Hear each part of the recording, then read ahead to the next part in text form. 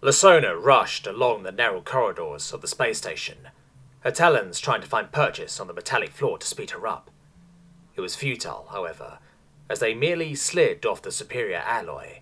She knew she'd be late to class again. Decidedly, she needed to work more on her sleeping pattern, but her findings had kept her awake all night. Entering the science lab, she quickly took her seat, hoping not to get noticed, but to no avail. Others would gladly kill her to have the chance she had to attend the prestigious Tar-Mina Academy, the only of its kind, an orbital station devoted to the training of elite students. Simply graduating from here meant opportunities came to you, not the other way around. Being late was completely unacceptable, and she mentally kicked herself for it. "Stayed up late again, Lasona?" shot out the teacher, Mrs. Maldrin, an octopus type of alien species, and their science teacher. Lasona meekly nodded, trying not to cause a scene.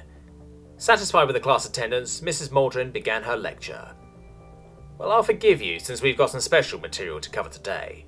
Have any of you heard of a species called humans?"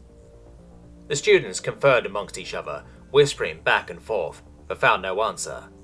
Mrs. Maldrin was slightly disappointed, but the odds that they would know were very slim. Well, I suppose even geniuses can get stumped once in a while, she thought. She was about to spoil the details when Lasona lifted her paw. The teacher gestured in her direction with her tentacles, giving her permission to speak. "Humans are a new species found in the corner of Sector C7B. They are bipedal and are on the path to soon discover FTL travel." She clasped her tentacles together, beaming with pride. "Excellent! That is the gist of it, yes. I am surprised you know about them. Until yesterday they were classified information." While the information may have been classified, having a father who's an ambassador to the Federation can certainly help with that. Lasona spent a bit of time browsing through her father's personal files when he was busy, finding out about humans last night. The teacher continued on, drawing Lasona from her train of thought. "In fact, today we will be learning about human biology and anatomy. It is a rather interesting topic in and of itself, but even more so because they are nothing like what we've ever seen for a pre-FTL species." This piqued the students' interest and curiosity, notably the militaristic ones who were always out looking for new foes and their weaknesses. Let us begin with the basics then. In order to properly talk about humans, since most of our information on them comes from records on their planetary-wide available resource network, you will need to understand measurements as it pertains to them. It's much simpler to explain the length of a human minute or a human centimeter than translate for every particular scenario. Reaching for her computer with her tentacles, Mrs. Maldrin activated a program that displayed the information on the students' portable computers. Now that we have this established, humans are bipedal creatures, as Lasona explained. Furthermore, they can be categorized as mammals. They possess two appendages that they refer to as arms. These arms have a hand, which enables them to complete complex motor tasks in lieu of other adaptations, such as technology or telekinesis. For moving, they stand on two legs which are balanced with feet. On every feet is 5 individual toes, a toe being a smaller limb that helps them with balance. One of the students raised a wing. "You have a question?" "Yes, so they've only recently been discovered. Have we been looking into them for some time and only recently disclosed this information?" "I'm afraid I'm not at liberty to disclose that, as this information is still under a level 2 quarantine. Now, back to their biology. The human has an endoskeleton, its body resting on these bones. Human bones are primarily made of calcium, but other materials like collagens, phosphate, and trace amounts of other substances. Those bones, depending on their density and their purpose, can withstand up to 8,000 kilos of weight before being crushed. Naturally, much less force is required to shatter one or cut through one." The teacher spotted another question, a student raising his antenna questioningly, and granted the student permission to speak with a wave of her tentacles. "Do they use these bones as weapons?" As a basic and crude weapon, yes. Humans can close their hand to form a blunt object and strike with it. Their strength lies in throwing objects, however, using superior accuracy and speeds than most other species on their planet. They are able to achieve these speeds due to muscle elasticity and various other factors such as the length of their arms and the way their bodies can twist and rotate. One of the military students, Ajan quickly asked a question. So, they are predators? Yes and no. Hunting played an important part of their earlier years, but they also eat flora. They are an omnivore. They can forgo meat just like they could eat both. They are quite adaptable, to be honest. Back on topic, a human can lose a limb without suffering great loss if treated in a reasonable amount of time. The students expressed shock and outrage at the notion, many feeling their own appendages protectively, as if they were also at risk of being cut up.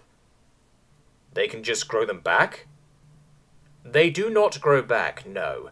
However, human bodies are quite receptive or have no reaction to many materials. As such, they often replace lost limbs with fake ones made from wood, metals, or various other polymers. Such replacements usually reduce function of said limbs slightly, but in some cases the prostheses have shown to be an improvement upon the human's ability. To demonstrate, she called out to the previous student who had asked a question. The yarn. Say, Tumuk. What happens if in an accident that pincer would break off? Well, slow and painful death as all liquid pours out of my husk. Perhaps if a trained medical officer was nearby, say 200 heartbeats away, there could be a chance to patch it. Even after surviving, however, the integrity of my shell would be compromised. I'd likely become a pariah, shunned by family and society. The teacher nodded, knowing what the answer was, but wanting to let the other students also hear firsthand. In some cases, for organ-related damages, humans can also receive a donation from another human in order to replace said organ. I know what you'll ask, but no, they do not kill another one in order to harvest it. Some organs have redundancies and humans can part with the extra one. Other times, recently deceased human organs can be made available to transplant. Recently in their history, too, they have begun making synthetic organs with some varying degree of success. So far, only the head, where the brain is located, cannot be saved in such ways. This, however, has not stopped them from trying. Scoffs and various insults flew from the more religious species, condemning this as barbaric acts only soulless savages would do. Please calm down. Now, I have a video to show you. This is not for the faint of heart, however, and you may be excused if this proves too much for you to endure. The video began playing on every student's personal computer, showing a strange creature tied to some wooden apparatus. Others of the same creature surrounded, many with rudimentary contraptions in their hands. Audio is heard. The creatures speak to the one tied up and seem unsatisfied with the reply, using their tools to strike at it, scouring deep gashes into its body, a red liquid seeping out. One of the creatures approaches the bound one and uses a metal tool, tying it to one of the creature's small limbs. It speaks gibberish again and proceeds to pull hard on the metal object, tearing off the creature's limb, drawing great cries of distress and pain from it. Quite a few of the students turned off their displays in disgust, two of them exiting the room and looking pale. The video continues on for some odd minutes, the creatures becoming ever creative in their ways of inflicting pain on the other. At one point, electricity is fed straight into the creature, causing it to convulse as if possessed. One student vomits at this point, causing the teacher to pause the video. I believe that's enough, yes, it goes on for another 22 human minutes, culminating in the aggressors using a primitive kinetic weapon to throw a metal arrow into the head of the tied-up human. This is a picture of said human 10 years later. It survived that ordeal. One of the military students banged his clawed hand on the desk in front of it. What? This is absurd. No creature would survive that torture. This video was verified as authentic. Another student, nearly in tears, spoke up. What did the poor thing do to deserve such a punishment? The context for this video was that this was an interrogation of a prisoner and to extract information from it. Couldn't they simply have plugged it up to an MVC? The humans have not yet discovered how to build a memory visualization computer yet. Where did you really get this video and all this information on their anatomy and biology? There's no way this was up on their communications network. Indeed. For better or worse, the humans have this fascination with preserving history. They collect even the most trivial things such as flags from past wars and even rations from said wars. We were able to collect most of this information on our own in order to make sure it was accurate, but when we contacted them, they also provided much of the same information. They did not hide much. We've made contact with them then? And they volunteered this information willingly? Not even the Yarn have told us how their biology works, and we've been allied for 400 years. There are two prevailing theories on why the humans shared the information so openly.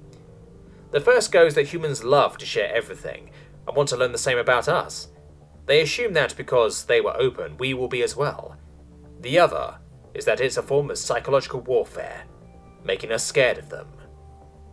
The student that had been agitated calmed down, sitting back down and talking to himself. How could we even kill them? One of his fellow military students tried to reassure him. Hey, maybe these humans could survive on the dev world. Worst case, we throw them on one. Hearing that, the teacher chimed in. Wonderful observation.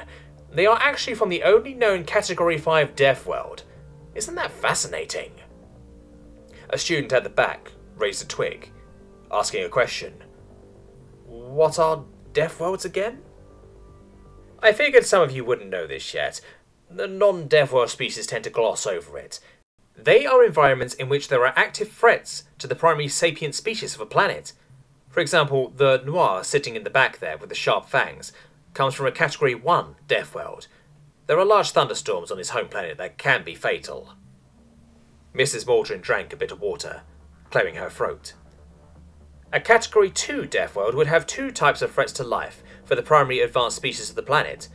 Threats can be classified in their own subcategories, such as flora, aggressive plants that may poison or purposely try to kill, fauna, strong predators that can eat or kill, but also smaller creatures that may also have toxins or poisons, diseases such as viruses and dangerous bacteria, the environment, the Storms and Noirs planet, dangerous temperatures and many other disasters, and finally outside of the planet's environment such as a powerful radiation, common asteroid or meteorite striking the planet.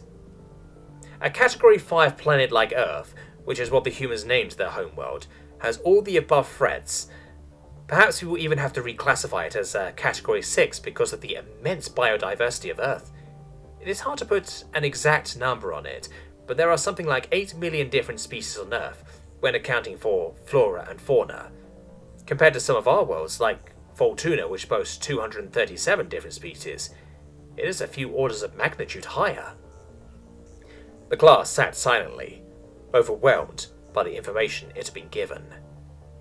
Now imagine growing up where flora can kill you, storms and icy conditions, or even the sun or asteroids can.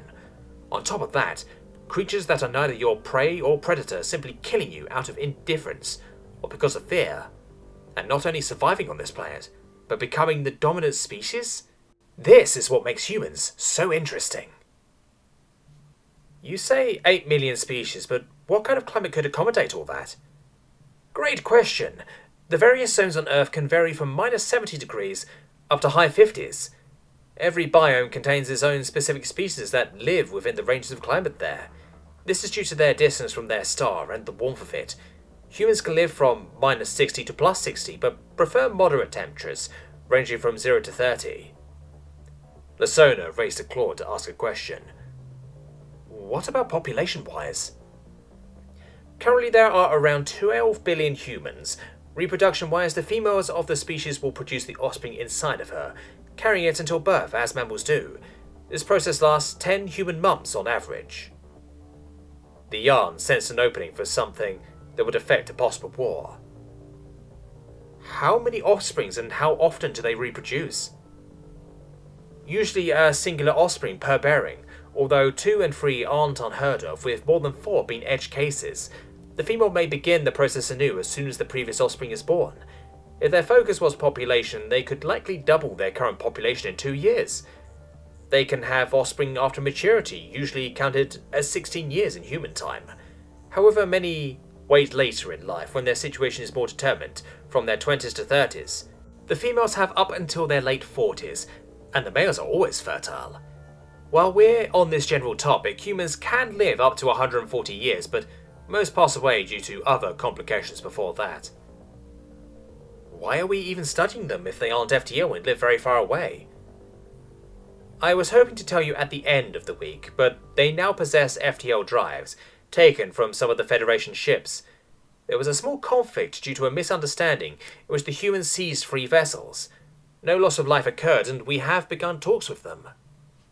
She took a long pause, letting the students digest the news, before she had to tell them the rest.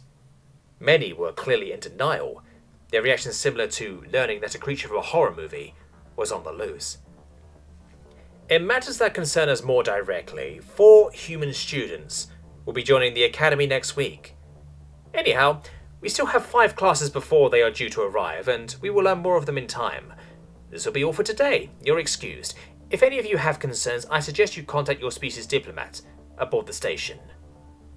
The students exited the class, a mix of apprehension, outrage, and sadness exuded from their demeanour.